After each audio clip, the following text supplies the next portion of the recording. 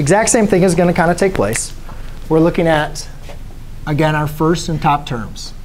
So therefore, again, let's just look at limit as x approaches infinity of my function f of x. In this case, we're going to have negative 2x over the square root of 9x squared. Right?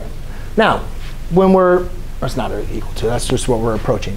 So when we go ahead and evaluate, we're going to have negative 2x over the square root of 9 is 3, and then that's the absolute value of x. Right? So what you guys can see is now this approaches negative 2/3. Negative 2/3 is basically going to be where we're approaching. Correct?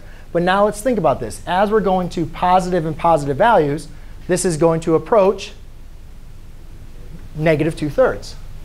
So the limit as x approaches infinity is just going to be negative 2/3.